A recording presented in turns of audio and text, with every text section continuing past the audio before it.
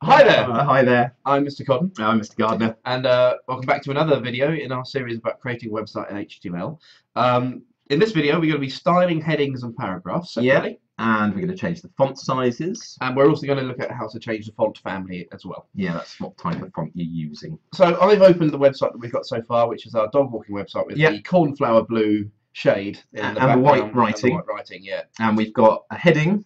Yes, we have got the using heading the there H1 tag, and these two paragraph lines there. just using the P paragraph tag. So last time we put in this stuff in CSS to make the color white for all writing in the body. Yeah, so we set up a style sheet and we saved it as a file called style.css, stands for cascading style sheet, and we styled the body tag in this slightly unique way with the curly brackets and things. We just wrote the word body to indicate we want to style the body tag, and put background color and color.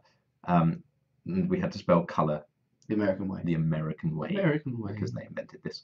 And yeah, cornflower blue. So the nice thing about CSS is we can style any tag that we've used in our page. So if we switch back to the HTML code for a moment, and you can see highlighted there that the Welcome to My Dog Walking website heading is using the H1 tag. So if we go back to the style sheet, start a new section of CSS, maybe even leave a line between them, go down to line 6. Okay, there, yeah. And just type H1. H1? So to say that we're styling the H1 tag anytime we've used it in our page. So am I right in saying that we now use the same curly brackets as it's exactly like the body thing, basically. So yeah, open a curly bracket. And close it there so I don't forget. Yeah, and they went red briefly to show that they're a pair. And then, just as we did with the body, if we want to change the foreground colour, like the text colour, we just put colour in American. And then pick a colour for your headings. What do you think? Light salmon is quite is an available colour. Light salmon. Is an available colour in HTML. Yeah. So semicolon at the end, is that? Semicolon at the end, just like we did with white. So let's see the combination of light salmon and cornflower blue. There you go. Standard. There we go. Yeah, absolutely. Yeah, really common combination. Light salmon and cornflower blue. Okay, let's talk about changing the size and the font used in that heading as well. We'll start with the size. So if you start a new line between the brackets, and put font hyphen size. Okay, it's quite predictably obvious, that one. They're not all obvious, but this one is. And then we'll specify the size in pixels in this case. There are some other ways to do it in CSS, but for the sake of this example, we'll use pixels. Okay. At the moment, that's probably, I don't know, somewhere around 20 pixels. Let's make it quite big. Let's go 40 pixels. Okay, so type 40, and rather than writing pixels, you can abbreviate it to just PX. PX, semicolon. And then a semicolon. So pixels are picture elements. They're the little dots that make up your screen, and 40 is kind of how high the text will be. So I refresh. Yeah.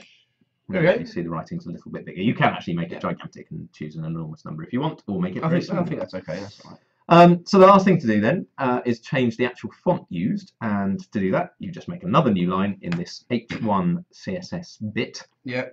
And this time we're going to put font hyphen family. Okay. So a little bit of background before we pick a font.